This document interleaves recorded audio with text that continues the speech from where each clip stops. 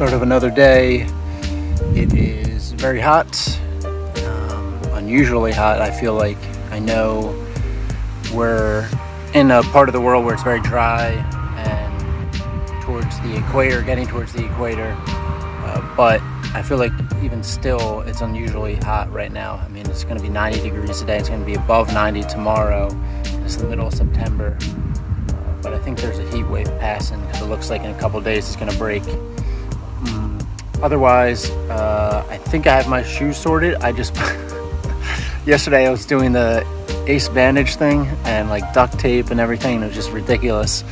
And I just realized I can just put on 2 pairs of socks, and so that seems to be much more comfortable and much less complicated. I don't know why I didn't think of that in the first place, but yeah, we're gonna walk. I'm just gonna try and walk 18 miles a day. So we got about 6 or 7 miles done so far, and so a couple more hours of walking, and hoping it doesn't get too hot, but not gonna push myself. Take it easy and see how it goes.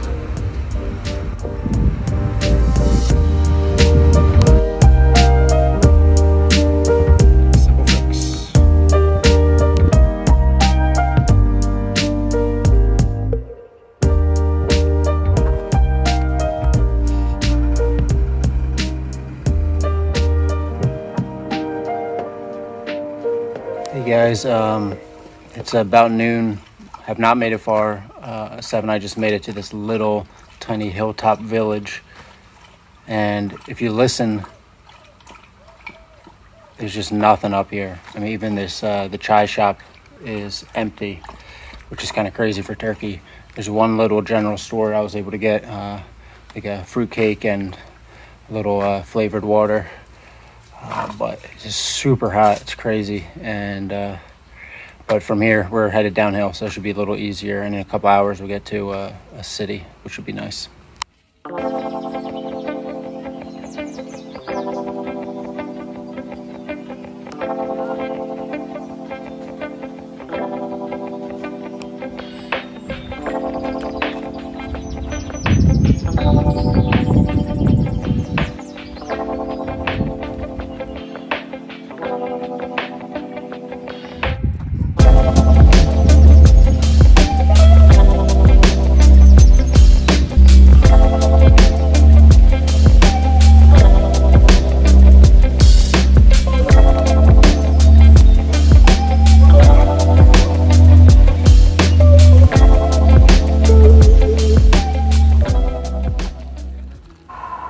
At the end of the day, 7:15, sun's going down.